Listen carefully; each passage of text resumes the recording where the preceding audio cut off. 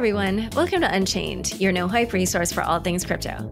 I'm your host, Laura Shin, author of The Cryptopians. I started covering crypto 7 years ago, and as a senior editor at Forbes, was the first mainstream media reporter to cover cryptocurrency full-time. This is the May 5th, 2023 episode of Unchained. Stater Labs is a multi-chain liquid staking platform with 40K plus DeFi partnerships across 6 chains. Soon they'll be coming to Ethereum with their LST ETHX.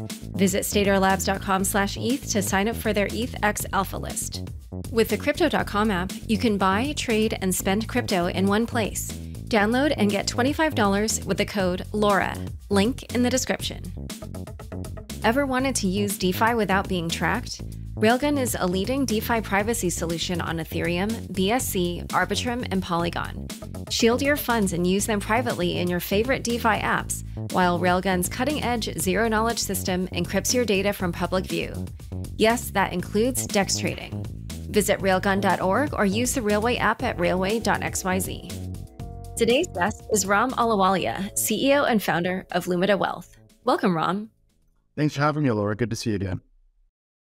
On April 25th, DCG announced via a statement on Twitter that a subset of Genesis capital creditors have walked away 2 months after what they call a comprehensive settlement was submitted to the bankruptcy court. I spoke to a Genesis creditor who is in this group, and they said they felt that this was mischaracterized, that the two sides didn't have an agreement, but just a framework for what a deal could be. This person also said that this framework had been made with limited financial information and that the group revised the terms based on new information and analysis. Either way, Genesis requested a mediator to help resolve the issue. Meanwhile, DCG owes Genesis $630 million next week. So, what do all these recent developments mean for Genesis and DCG? Well, it's an unfortunate mess. At the outset of the petition, the counsel representing DCG and Genesis, as well as the creditors, informed the judge they expect a speedy resolution because they've been working at this. And this is a step back. There was a term sheet that was published that outlined the key terms of the deal. There was a framework for the deal, as you mentioned. The ad hoc creditor group has pulled back or walked away from that, as you said, due to new information. There's a lot to unpack in what information they learned, as well as still what significant information is outstanding. So how are you looking at all these developments? Like, what do you think is likely to happen at this point, especially given DCG's debts to Genesis next week? Do you think it's likely they'll be able to pay them? I don't believe they'll have the ability to make the debt payments. There are $630 million due on dates ranging from May 9th, May 10th, and May 11th. $631 million. DCG reportedly paid off the senior credit facility to Eldridge recently. That means they have less cash to meet these obligations. But we also don't have as much information. We do not have access to the DCG balance sheet. We know that they published financials recently. They've generated more revenue because the price of Bitcoin has increased.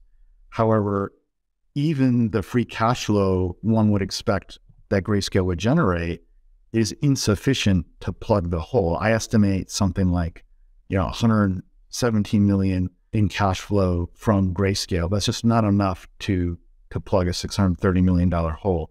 Here are the other reasons too. You have some reporting that the CFO, Michael Crane's left. That is a negative sign. That's a red flag. You're also seeing DCG portcos like Luno, their various executive departures. We haven't seen new venture investments from DCG, or it's stopped entirely.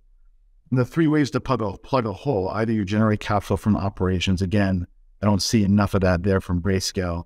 Second is you sell assets. There's been no sale of any of these prized jewels of DCG. Third is you do a capital raise. Haven't seen that announced, and they haven't done a debt refinancing.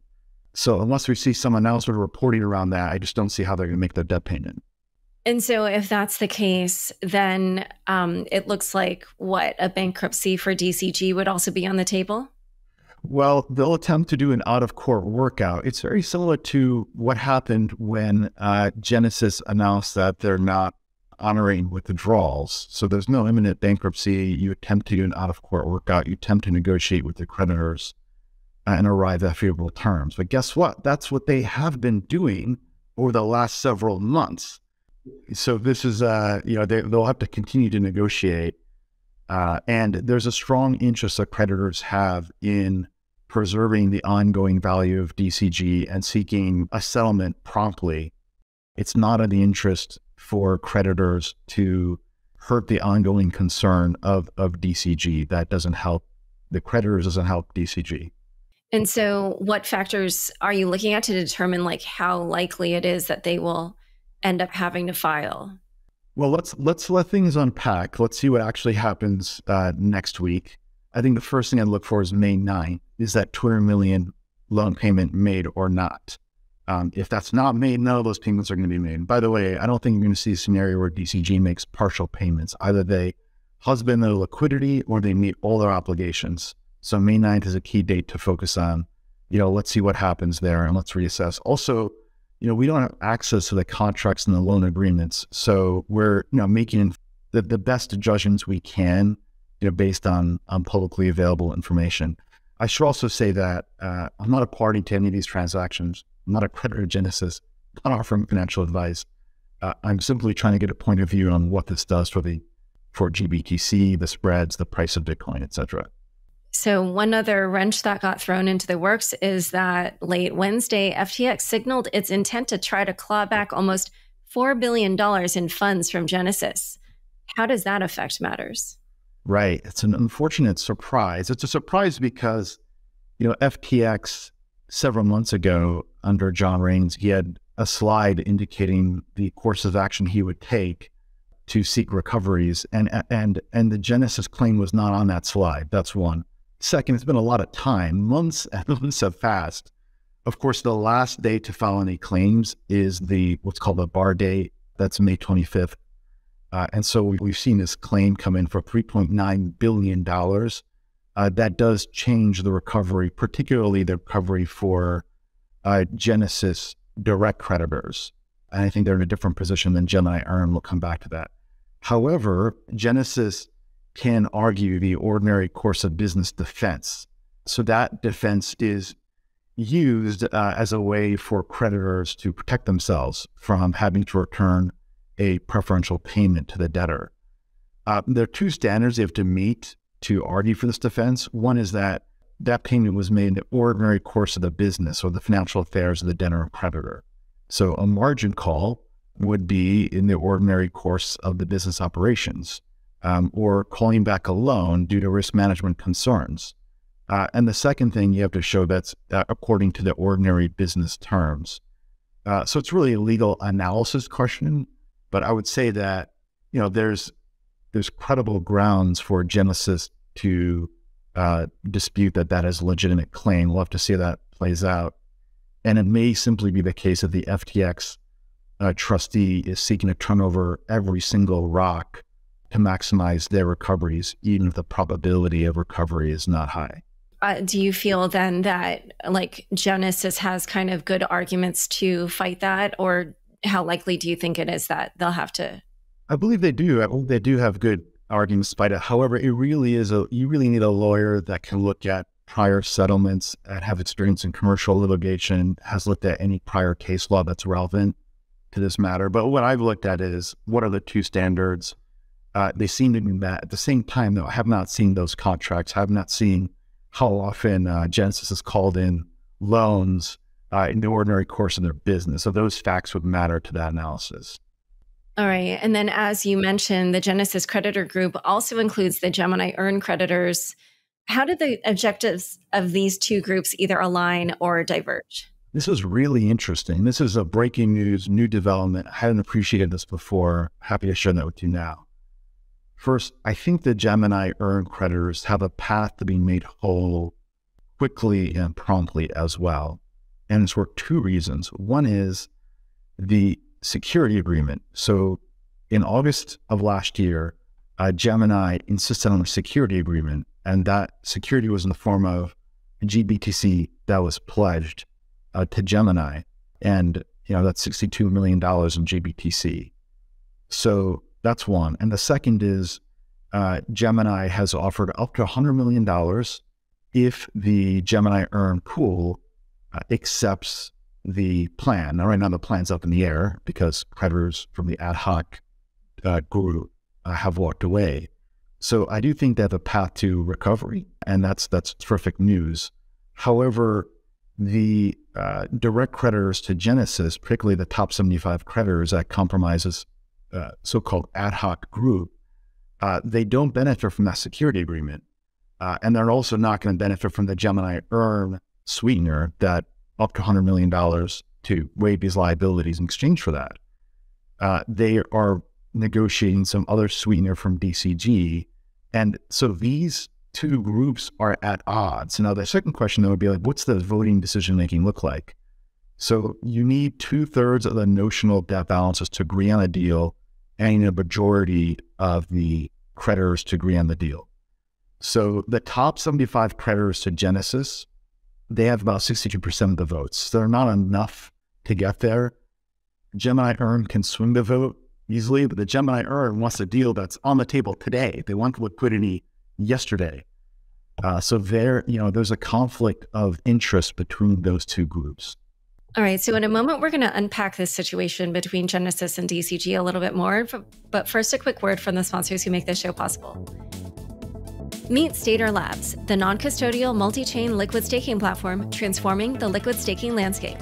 With over $120 million in assets staked and more than 40K users across 6 chains, Stater has partnered with 40+ top DeFi protocols like Aave, Balancer, etc.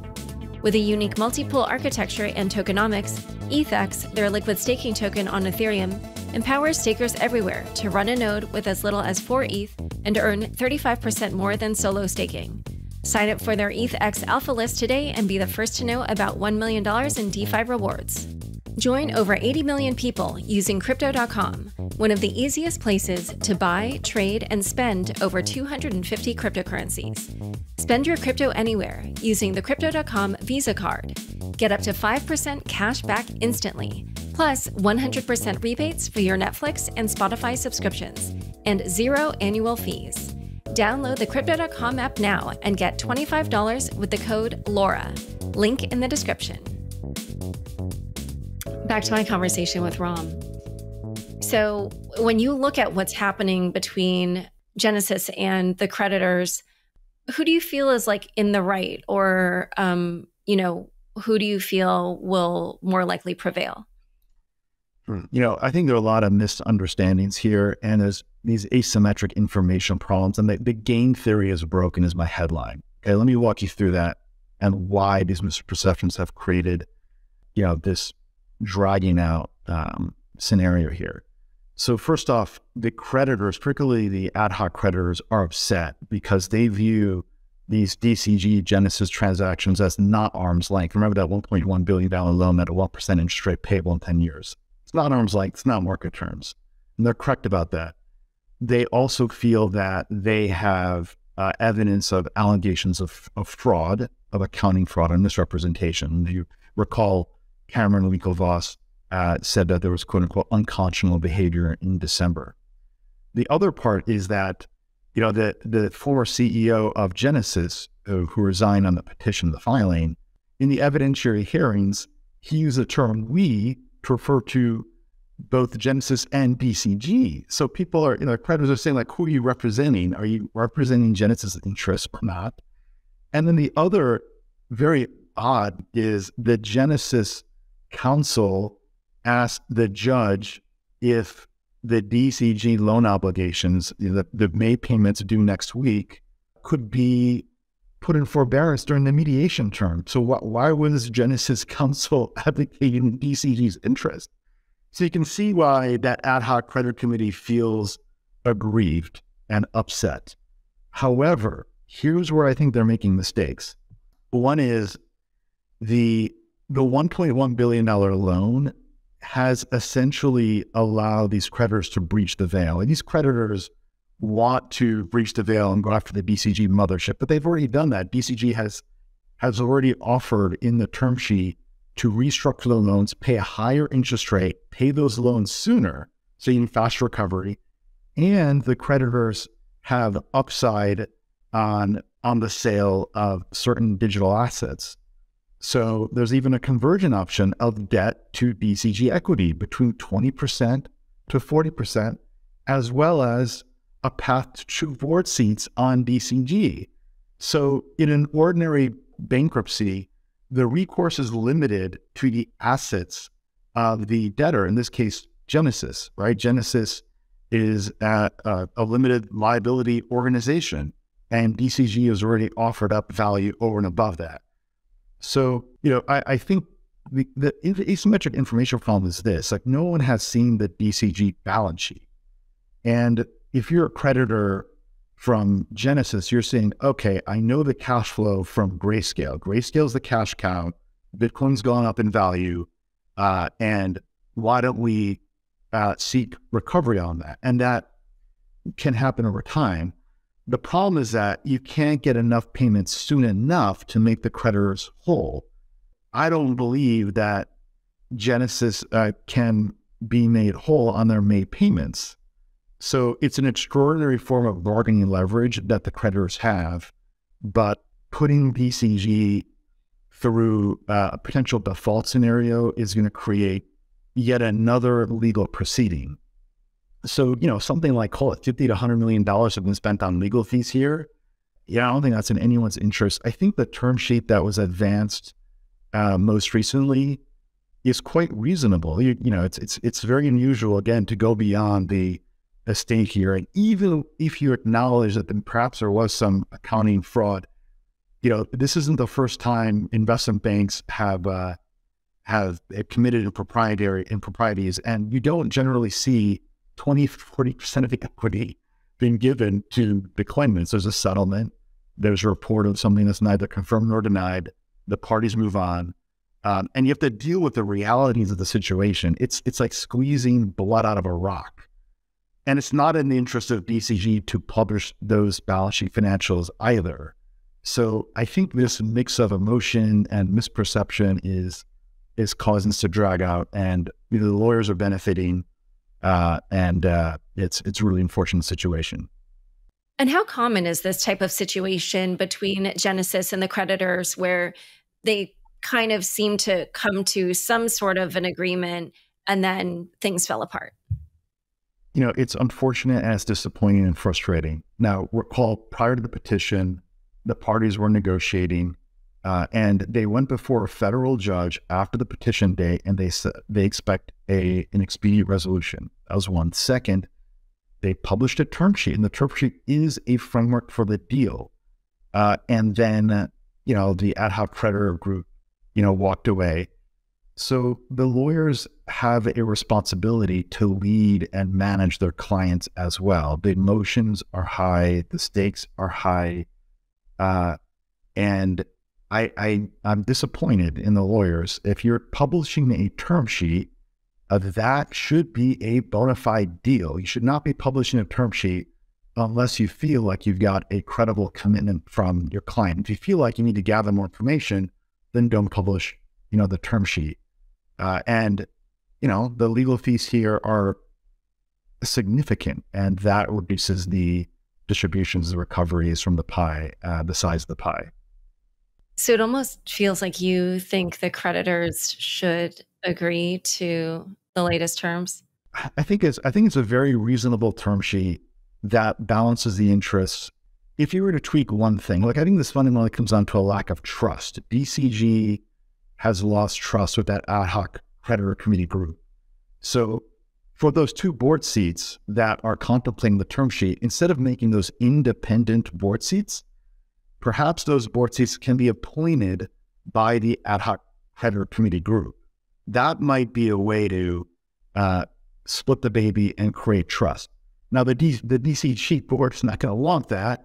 So perhaps what the Genesis ad hoc creditor committee can do is advance a slate of potential board candidates, including the creditors themselves or not, and then have DCG interview that slate. That might be a path forward to create trust. All right. Well, we will have to see what happens. I think there's a big meeting the day this comes out. So I'm sure there's going to be more developments in the next few days. One other thing that I wanted to ask about was the Grayscale Bitcoin Investment Trust has been a cash cow for Grayscale, which is one of the companies in DCG's portfolio. And Grayscale is currently in litigation with the SEC to turn GBTC into a Bitcoin ETF. And if that happens, then that would cut fees for them. So if the judgment is in favor of Grayscale, which at the moment it sort of looks like it will, how does that affect the picture for all of these other proceedings? Yeah, it's another monkey wrench. On the one hand, you would want Grayscale to prevail in their litigation against the SEC that would unlock the so-called Hotel California. At the same time, one would expect to see significant amount of redemption activity as customers, move to lower cost ETF products that presumably would also be approved on or around the same time. There are something like 7 ETFs that are on the docket, including offered potentially by Gemini and Van Eck. But what that would mean is that it hurts the cash flow generating power, the number one crown jewel of DCG.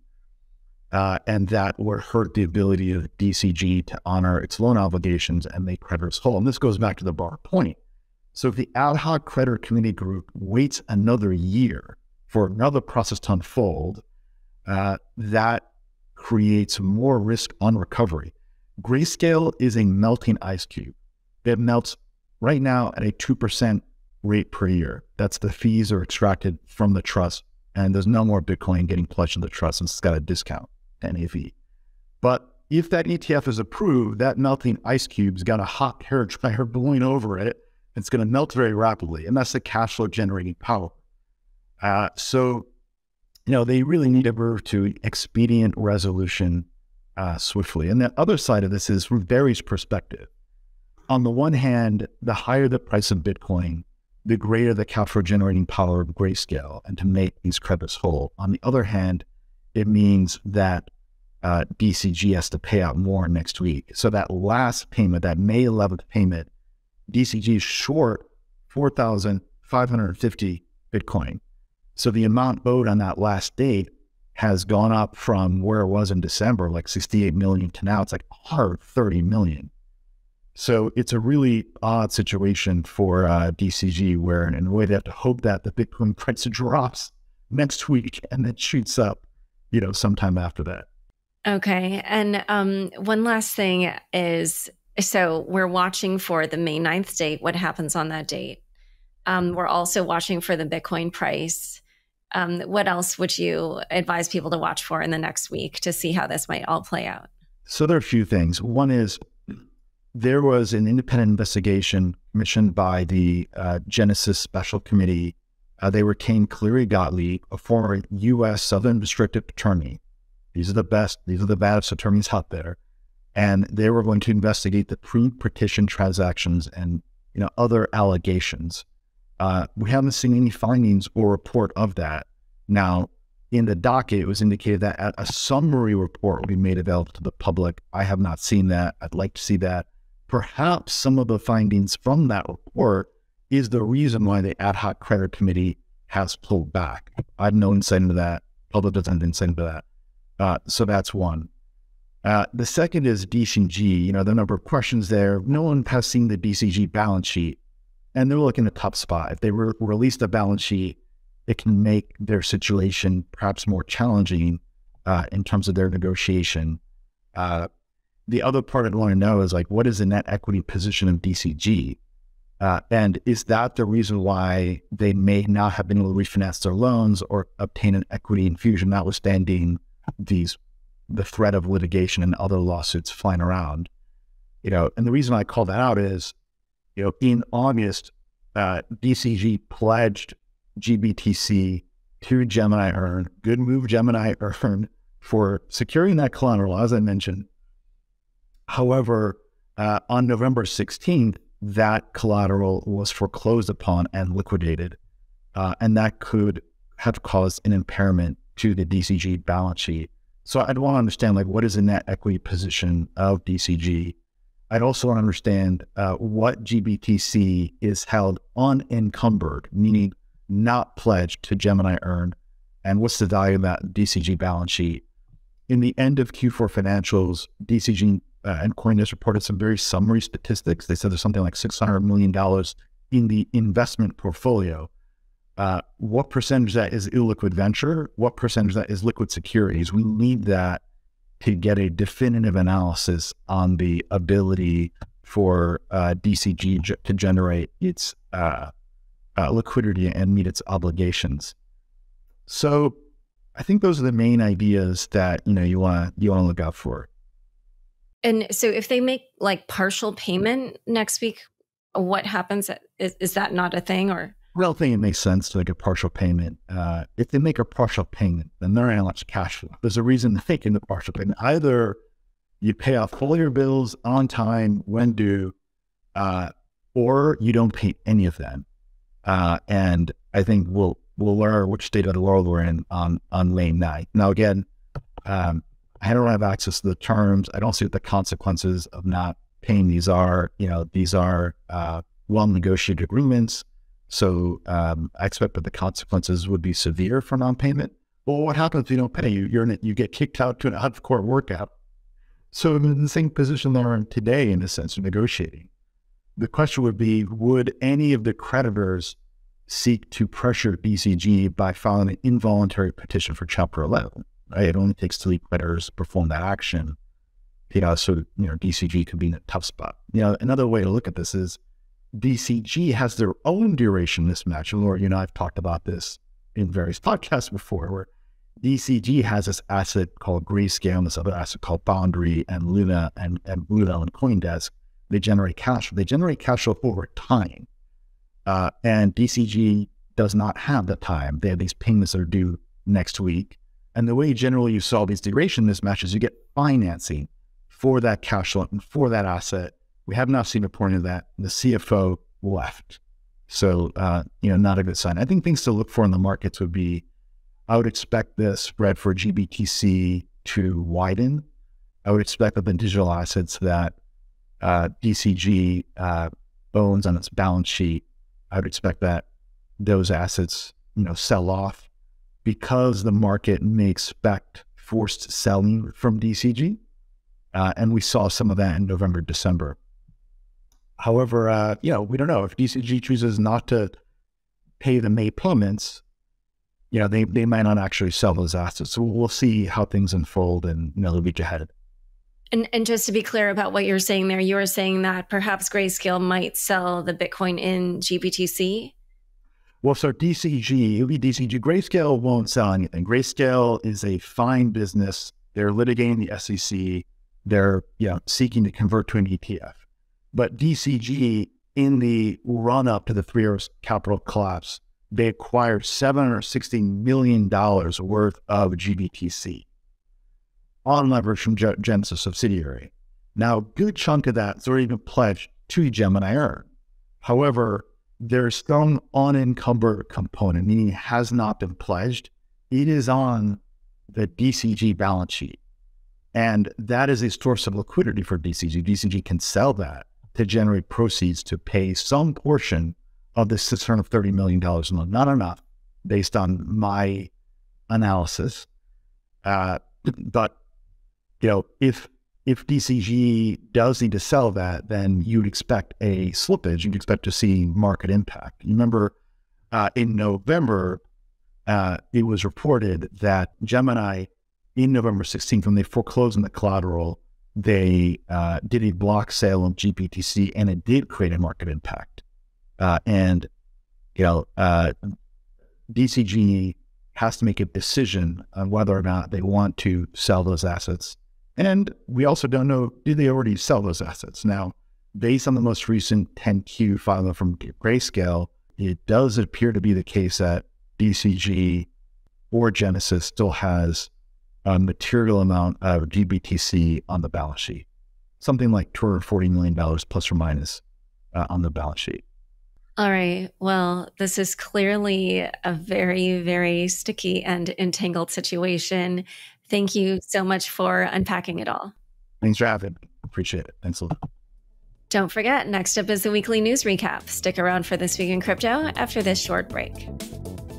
Ever wanted to use DeFi without being tracked? Railgun is the leading DeFi privacy solution on Ethereum. It's available on BSC, Arbitrum, and Polygon 2. Shield your funds and use them privately in your favorite DeFi apps, while Railgun's cutting-edge, zero-knowledge system encrypts your data from public view, all without leaving your preferred chain. Yes, that includes DEX trading. Coming soon are integrations with leading yield, lending, and perp trading platforms on multiple chains. DeFi and privacy, together at last. Visit railgun.org or use the Railway app at railway.xyz to find out more. Thanks for tuning in to this week's news recap. White House proposes crypto mining tax. The Biden administration is pushing for a tax on crypto miners equal to 30% of their energy costs. The purpose is to cover the, quote, harms they impose on society, according to the White House's Council of Economic Advisors. The digital asset mining energy tax could generate up to $3.5 billion in revenue over the next decade, but Republican opposition may hinder its progress. Nick Carter, founder of Castle Island Ventures, tweeted, "I know politicians focus only on first-order effects, but it bears repeating for the nth time. Discouraging mining in the U.S. would directly increase emissions associated with Bitcoin mining." In other news, Bhutan's investment arm, Druk Holding and Investments, and Jihan Wu's BitDeer Technologies plan to jointly raise up to $500 million for a crypto mining fund. Ujjwal Deep Dahal, CEO of DHI, stated the partnership aims to create a, quote, carbon-free digital asset mining data center and foster a, quote, sustainable domestic economy in Bhutan. As the U.S. tightens regulations on the crypto industry, the Blockchain Association, a crypto advocacy group, is shifting resources out of New York State to focus on federal policy in Washington, D.C. This decision follows New York Governor Kathy Hochul's signing of a law banning fossil fuel-powered cryptocurrency mining in the state, making it the first state in the U.S. to do so. Coinbase exceeds expectations in Q1, but faces legal issues. Coinbase outperformed analysts' expectations in the first quarter of 2023, reporting revenues of $772.5 million, significantly surpassing the estimated $653.84 million in revenues. Despite slightly lower trading volumes, transaction revenue also exceeded forecasts, reaching $374.7 million against an expected $318.5 million, highlighting continued growth in the crypto exchange market. Quote, "We are pleased with the pace of innovation and the results we are seeing," said the exchange on Twitter. The stock was up 8% following the earnings release. Despite that good news, earlier in the week, Coinbase faced two legal complaints. The first one alleged the violation of Illinois' Biometric Information Privacy Act during its Know Your Customer checks. It claims that Coinbase's KYC procedures are, quote, unlawful due to the lack of user protection against identity theft. The second accuses its top executives of making over $1 billion through Coinbase's direct listing by not disclosing, before the company's shares went public, negative information, such as that the company's revenue was being compressed or that it planned to do an additional $1.25 billion private sale in new convertible notes that would dilute existing shareholders. Coinbase denies both allegations, calling them, quote, frivolous and meritless. In other news, Coinbase announced the launch of the Coinbase International Exchange, allowing international users to trade perpetual futures out of Bermuda. The platform will initially offer Bitcoin and Ether derivatives with 5x leverage, with more listings planned for the future. This move comes amid a bitter dispute between Coinbase and U.S. regulators as the company seeks to compete with other crypto exchanges in the offshore derivatives market. Economist and crypto analyst Alex Kruger tweeted, U.S. regulators are succeeding in pushing crypto abroad. Surprising revelations about crypto bank Protego Trust's denied application. A recent investigative report by New York Mag's Jen Viechner has unveiled new information about crypto bank Protego Trust's application with the Office of the Comptroller of the Currency, the U.S.'s chief bank regulator, which had previously been denied. Valued at $2 billion, Protego had received conditional approval in 2021 and raised over $100 million from major crypto companies, including Coinbase. An anonymous source familiar with the matter has now revealed that the denial was due to a technicality that the regulator had never before mentioned to Protego. Despite securing the necessary funding before the deadline, the OCC stated that the reason for denial was that the funds were not physically in the bank, However, Protego was previously informed that the money transfer was required only 4 days before the official opening. Protego founder Greg Gilman said, quote, "We courted regulation. We did everything that was required. In the end, it feels like there was an unannounced and unexplained policy change that derailed our efforts." This situation, along with others, seems to be another data point that the theory that there's a coordinated effort to cut the crypto industry off from the banking sector, which is dubbed Operation Choke Point 2.0, has merit. Former OpenSea executive found guilty of insider trading. In a groundbreaking verdict, Nate Chastain, ex-head of product at non-fungible token or NFT platform OpenSea, has been convicted of money laundering and wire fraud in a federal court in New York. Chastain was accused of profiting from insider knowledge, making over $50,000 between June and September of 2021 by purchasing NFTs he knew would be featured on OpenSea's homepage. He would then sell them after their prices had jumped. To cover his tracks, Chastain had used anonymous wallets and accounts. U.S. Attorney Damian Williams stated, quote, "Nathaniel Chastain exploited his advanced knowledge of which NFTs would be featured on OpenSea's website to make profitable trades for himself." Williams emphasized that despite the case involving digital assets, Chastain's actions were nothing more than fraud. Prosecutors filed charges against Chastain in June of 2022, marking the first insider trading case involving digital assets. Chastain now faces up to 40 years in prison. Celsius founder fights New York fraud allegations. Former Celsius Network CEO Alex Mashinsky has filed a motion to dismiss the New York State complaint against him, which alleges securities fraud and accuses Mashinsky of making false and misleading statements about the safety of assets deposited with Celsius. In his response, Mashinsky argues that the crypto products offered by Celsius were neither securities nor commodities, and blames the company's failure on other forces, such as the Terra USD stablecoin collapse. Meanwhile, Celsius and its creditors are seeking to merge its UK and UK entities, alleging that the distinction between the two was a, quote, sham, and resulted in billions of dollars being fraudulently transferred between them. The company argues that the two entities should be treated as one for bankruptcy purposes, which could prove crucial to recoveries for customers and Series B investors. Poloniex settles sanctions charges. Crypto exchange Poloniex has agreed to pay a $7.5 million fine to settle a civil liability lawsuit concerning apparent sanctions violations. The U.S. Treasury Department's Office of Foreign Assets Control alleged that Poloniex allowed customers from Crimea, Cuba, Iran, Sudan, and Syria to trade $15 million worth of digital assets on his platform between January 2014 and November 2019. If you want to learn more about this, read my book, The Cryptopians. In a statement, the department emphasized that all financial services providers, including online digital asset companies, are responsible for ensuring compliance with OFAC sanctions. Layer 1 blockchain Sui launches mainnet. Sui, a Layer 1 blockchain developed by Miston Labs, launched its mainnet on Wednesday.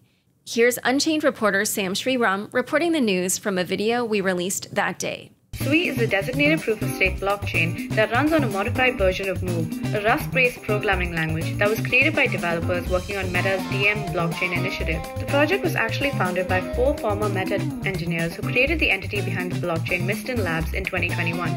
So far, the firm has raised $336 million over the course of 2 funding rounds and is valued at $2 billion. Blockchain boasts a peak throughput of 297,000 transactions per second and a network of 100 globally distributed validators. The scope for this high-speed blockchain to run a new range of decentralized applications is perhaps one of the reasons why it has garnered immense support from the crypto community. Justin Sun reverses multi-million-dollar transfer after warning from CZ.